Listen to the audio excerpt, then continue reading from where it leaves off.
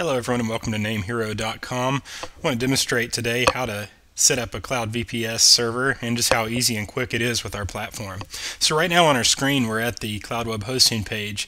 So you're going to simply select the product that you want to order, whether it be the VPS, SSD, or a dedicated, or even our basic. But right now I'm just going to demonstrate on how quick and easy it is to set up a VPS.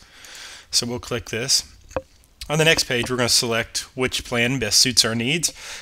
Basically they're the same thing other than the disk space and the RAM. So this all goes down to how much space you need and how intensive your resources you need for your application or website. So if you have any questions on that, just click the online here live chat and we will be sure to help you out in your selection. But for this demonstration I'm going to start off with the 1 gigabyte VPS. So all I'm going to do is click deploy. So on here now I want to enter a domain name. I can either register one, I can transfer from another registrar, or I can use an existing domain name. So I already have the name registered, so we're just going to go ahead and use my existing domain name, and we're just going to use namehero.org. Alright, on the next screen we show our price. So we're going to pay $68.20 a month for this machine. Next we need to define our host name, which is any name you want to call this server. So for example, you can see we have server 1 in the text field there, so we could call it that, or we could just call it simply alpha. It's any name you want. It's not, it just whatever you'll remember your server the best. The next is for the name server prefixes, and these also can be whatever you want, but default is just NS1 and NS2. Pretty simple there. Now, root password. This is going to be the root password for your server, and I recommend making it fairly strong, and that means at least 8 characters. You want to use special characters, a mix of numbers and capital letters and stuff like that.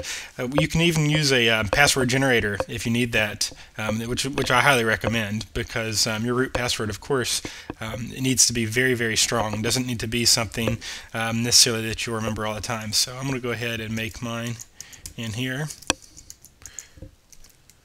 And actually, if your root password is not strong enough, the server creation will fail.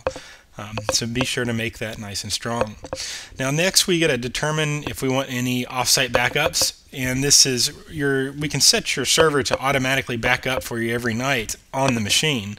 However, if you want a little extra peace of mind and have your backups stored offsite that can be restored in case of a disaster, then I recommend doing this. So basically all we're going to do here is select yes, and then we select how much space we need. Now this particular server only has a 75 gigabyte hard drive, so the 100 gigabytes of backup is going to be plenty. Next is for dedicated IP addresses. All our VPS, SSDs, and dedicated, well, the SSD and VPSs come with 2. The dedicateds come with 8. But 2 IP addresses is the default. If you want to pay a little extra, you can get more depending on your needs. But we're going to need 2, and that's just so we can have our custom name servers. So we're just going to keep it at the default 2. And monthly bandwidth, 5 terabytes is almost always enough. Unless you're just pushing an insane amount of traffic, then you can upgrade here. Also, the cool thing about our platform is, if you can start at 5 gigabytes, and if you start growing really fast, then we can upgrade you on the fly. So now I'm just going to add to cart and check out. Okay, so we can see our order here. Everything is all together. So we're ready to actually provision the server. So we're just going to go to checkout. Now on our account here, I'm actually logged in already, so all my information is populated. And you can see we could pay with Bitcoin if we would like, or we can just use a credit card on file. So we're just going to use our credit card that we already have on file, but it's up to you however you wish to pay. If there's anything else you want to let us know during the order process, maybe you need to have a tech harden particular your operating system for a particular piece of software you're going to install. If there's anything additional you want us to know, just enter it in here. Please review our terms of service. Just remember important things like we do not host adult websites, so it's just important to kind of read through those and be familiar with them if you're not already. So once you agree to those, you can complete order, and then your server is going to immediately begin provisioning. So as you can see, everything has successfully went through, and so now the server is going to begin building. Now, what I'm going to do is it normally takes about 10 to 15 minutes from this point for your server to come online. So right now I always like to go grab a cup of coffee. By the time you finish stirring the sugar, you will have your server online. Alright, I hope you're enjoying that cup of coffee. Now, you can see our server is now online. It's been built, like I said, 5-10 minutes. Everything's online, and that's the cool thing. You don't have to wait for us to order hardware. We don't have to tell you that we only have 5 or 10 in stock. With our cloud, we're able to build these on the fly. So if you need an extra server, then you can build it, and then if you don't, you can scale back. That's the powerful part of the namehero.com cloud platform. So anyways, now on our screen is a server we just built, and you can see we've got all our details here. We built a 1 gigabyte VPS. We called it alpha.namehero.org.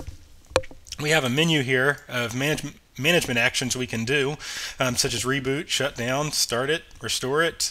We can view history, IP management, backups, and we can even cancel the service if need be. But if we scroll down here, we can see all these options down here. Now, right here is server status. When this is building, while I was getting my cup of coffee, it says building. And now we're running successfully, so it says it's running. Each of these links is how you access your control panels. Now, it might take 30 minutes to an hour for the control panels to fully come online. That's just because the IP addresses, and which you can see is here, has to assign to the control panel and propagate. And that just takes, again, about 30 minutes, sometimes maybe an hour. But while you're drinking your coffee and just kind of settling in for your new server, you can just give it some time. But we can click these links and then access either cPanel or Web Host Manager right from this interface.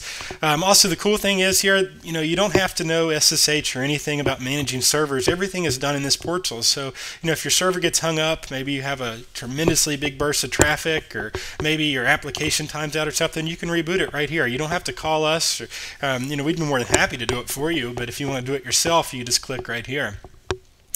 Same thing, the same thing as shut down. Maybe the server gets hung up so bad the reboot won't work. You can just shut it down using this button here, and then you can start it here. The restore feature here, we're not yet using this. If you need to use a restore feature, you can click on here, and you'll see a number of templates we have set up in the system.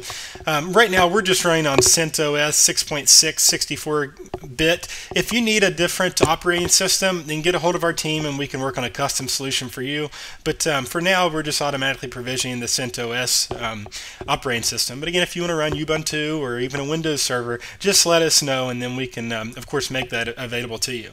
So we're just going to go back here to our server, and you can see each time we go back, it refreshes the status. Now, when we scroll down here, we can see our bandwidth usage, and of course, we just created the server, so we don't have any bandwidth usage. But as it comes up, we can see it. We can see down here our memory that gets used. Of course, we've got 1 gigabyte of RAM in this server, and then you can see our virtual memory here is at 2 gigabytes. Now, you'll notice the physical memory doesn't show completely as 1 gigabyte, and that's because it takes about 250 megabytes just for the cloud to run. So don't be alarmed by that. That's just part of running the server.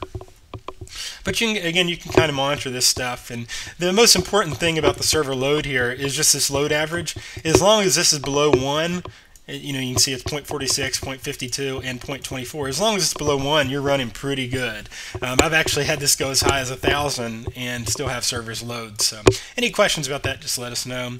And we can scroll down here, and you can see alert, HTTP is no longer responding. Sometimes Apache, and that's the Apache web server, sometimes Apache just kind of goes into a quarrel when we first build the server. So all we do is go right here, and we can click reboot, and it will reboot the entire server, or we could just reboot the Apache service in Web Host Manager. But again, that sometimes happens when we first build a server, as the Apache goes offline. So that's okay. It'll come right back up here. There's two more things I want to talk about before we conclude this video tutorial, and that is the IP address management and the backup. So if we click IP management, we can see that our IP addresses are right here.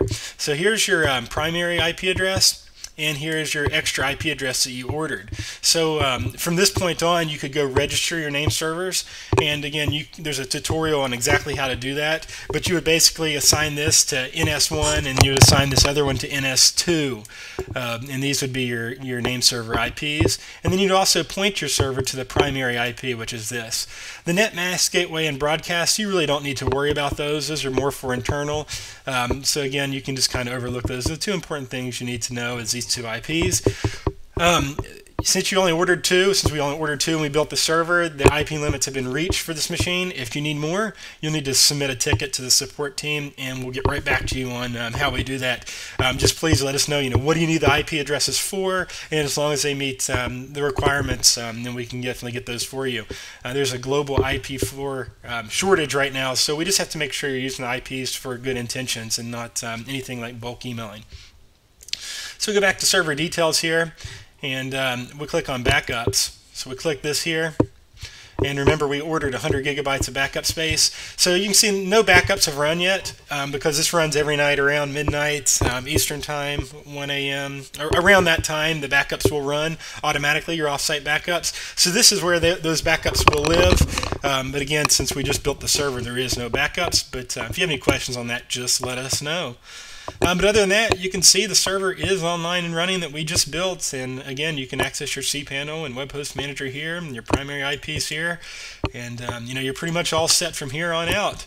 I'm going to do several more tutorials on exactly how to set up other things such as pointing your server to the domain, and we can actually we'll go through on how you set up your primary IP address to resolve to this here. But that's all there is to it. You've got a fully manageable VPS SSD or dedicated server just following these same steps. It's quite simple. And also the really cool thing is about our platform is this also formats for your mobile device. So I can pull it in here and say I was on my smartphone, and I could go right through here and I can view all this information. If I need to reboot it when I'm out to eat or out getting coffee or anything, I can do it right here just from my mobile device. So that is the cool thing about the NameHero.com platform, is that we made this completely responsive so it works at all times.